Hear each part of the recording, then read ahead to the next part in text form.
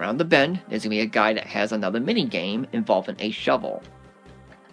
Welcome to the treasure field. The object is to dig as many holes as you can in 30 seconds. Any treasures you dig up will be yours to keep. It's only 80 rupees to play.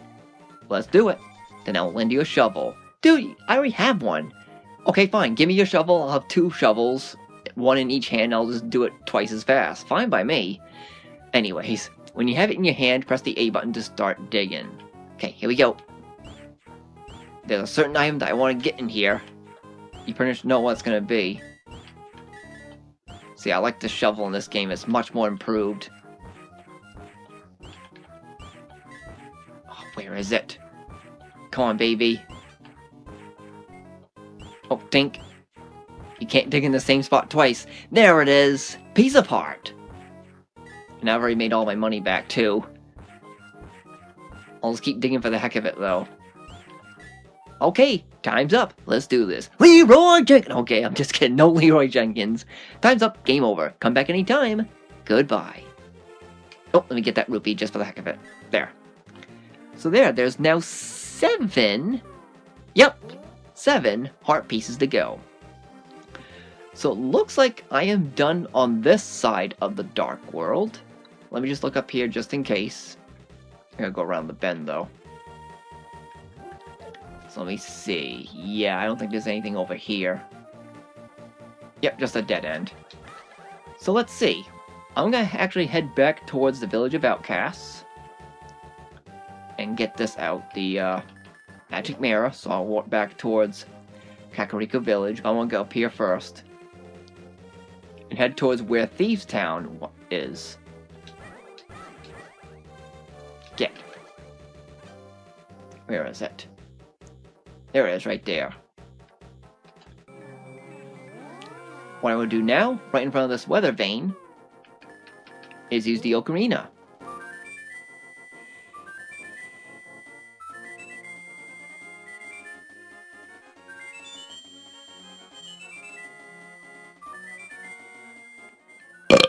Oh, I'm sorry. Did I just ruin your moment? I didn't mean to do that during the tune. Actually, I did that on purpose, of course. But by playing the ocarina, that weather vane turned into a duck. You notice that the duck was not flying for very long compared to the Super NES version. The duck flies around for like 4 loops around the statue before flying away, so they did that a little bit faster as well. So let me play the flute, or I'm sorry, the ocarina once again. And then the duck takes me to one of 8 locations. The 9th location will of course be at Turtle Rock, but I won't be able to get there until I get to that point. So let's see. I don't think I need to go to any of these areas yet. Let's see. I think I'm all set for number 2. Since I already have full bottles, I don't need to go to the witch's hut. But I do need to go to the cemetery. I do need to go to number 6 eventually. Let me go back to, let's see. Yeah, why not? Let's go to number 2. And just head back towards the cemetery that way. It's the shortest route possible. Let's just hope there's a dock up here. Okay, good. Alright, because with a Titan's Mitt in hand, now I can access this. And enter this gravestone. Down the hallway is a chest containing the magic cape. You're invisible, invisible when you wear it, but watch your magic meter. It's just a little accessory that you can wear right here, where you're invisible and you can't be hurt by pretty much anything. I kind of like another certain item a little bit better, but I'll get to it once I access it at some point in the game. And what do you know? There's only 3 empty spots to go for my item inventory. As you can tell, there's 1 more medallion to earn, but what about those other 2 spots? Oh, I'll have to find out until I get to that certain point in the game. But for now, let's just get out of the cemetery. Again, no! Shoo! Pea-brains. No. You know what I forgot to do in this Let's Play? Let's see if the priest is still there. It's kind of optional at this point. Let's find out. He's gone. So, after you pick up the Master Sword, and Zelda becomes abducted by Aghanim, if you want to, you can head back to the sanctuary here, where the priest is laying down. He'll speak to you for a little bit before he dies and disappears for good. What I did instead, though, is I went right to Hyrule Castle, so it looks like we don't get to see what he has to say. Maybe if I think about it, I'll probably play this game a little bit over again off screen and get to the point where he's lying, almost dying, and I'll show you what he has to say. But again, I'll still think about it.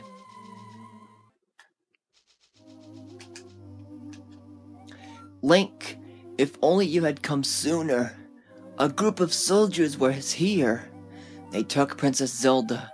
I fear they have taken her to the highest room in the tower. They mean to sacrifice her. You must find her before the wizard works his magic. Please, Link. You are our only hope.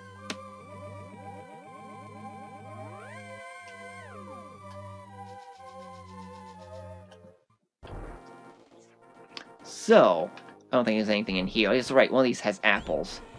Wait! Ah! Bees! No! No!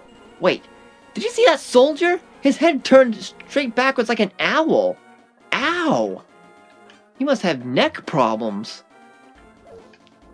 Oh, another area I want to go to up here in the light world. I need to go back to where the lumberjacks are. Oh my god, look at these birds. No. Birds, no, get. Jeez. Give me that rupee. See, the lumberjacks have done their job with this tree. You can tell that the tree has a different color. So if I did this. Hey, a secret entryway. Alright, I'm late for a very important date. If you keep going down here, well, I do have an empty, I have an empty bottle in hand, so let's scoop one up. Just in case. Alright, with that, going through this cave.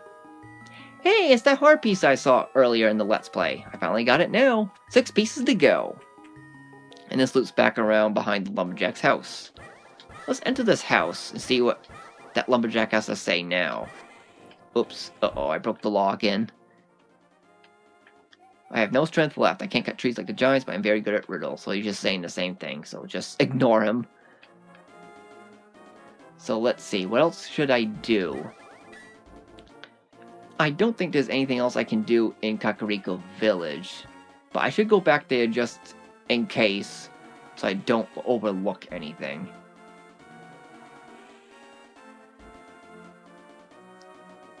Let's see. Is there bombs underneath here? Let me check. Yeah, like I thought. So in the Dark World, they give you 2 fairies instead. Uh-oh, soldier. Yeah, I can't think of anything to do here in Kakariko Village. I've already got the duck from the weather vane. There's that portal still sitting there. Oh, and then, oh crap, I got caught in the bushes. Oh, that woman's... Oh, that guy's not there anymore. There was a guy that I once chased. He was standing like right here. If you had chased him down with the Pegasus boots, he'll tell you something about hitting trees with the Pegasus boots, revealing good stuff. I've already told you about that, so looks like I didn't really miss anything on that guy. And the old lady that used to sweep here, if you sprinkle powder on her, she turns into a fairy. But she's gone too. But yeah, it looks like Kakariko Village is pretty much done and over with. So I don't need to come back here anymore. But I do want to do this. I want to head north. Head up this way towards the Lost Woods.